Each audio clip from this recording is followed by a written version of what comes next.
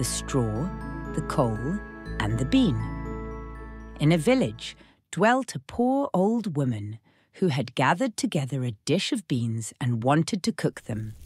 So she made a fire on her hearth, and that it might burn the quicker, she lighted it with a handful of straw.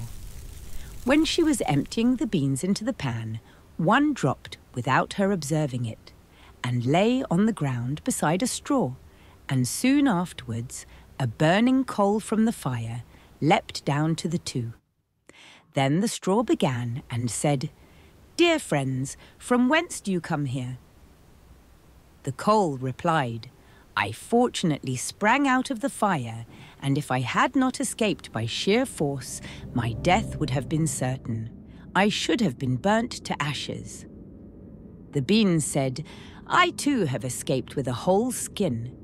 But if the old woman had got me into the pan, I should have been made into broth without any mercy like my comrades." "And would a better fate have fallen to my lot?" said the straw. "The old woman has destroyed all my brethren in fire and smoke. She seized 60 of them at once and took their lives.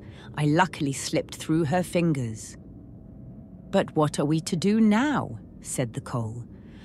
"I think," answered the bean, "that as we have so fortunately escaped death, we should keep together like good companions, and lest a new mischance should overtake us here, we should go away together and repair to a foreign country."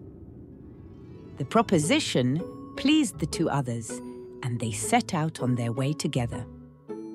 Soon, however, they came to a little brook, and as there was no bridge or footplank, they did not know how they were to get over it.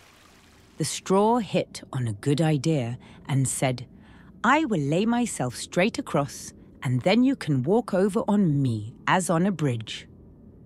The straw therefore stretched itself from one bank to the other, and the coal, who was of an impetuous disposition, tripped quite boldly onto the newly built bridge. But when she had reached the middle and heard the water rushing beneath her, she was after all afraid, and stood still and ventured no farther. The straw, however, began to burn, broke in 2 pieces, and fell into the stream. The coal slipped after her, hissed when she got into the water, and breathed her last. The bean, who had prudently stayed behind on the shore, could not but laugh at the event, was unable to stop, and laughed so heartily that she burst. It would have been all over with her likewise, if, by good fortune, a tailor who was travelling in search of work had not sat down to rest by the brook. As he had a compassionate heart, he pulled out his needle and thread and sewed her together. The bean thanked him most prettily, but as the tailor used black thread, all beans since then have a black seam.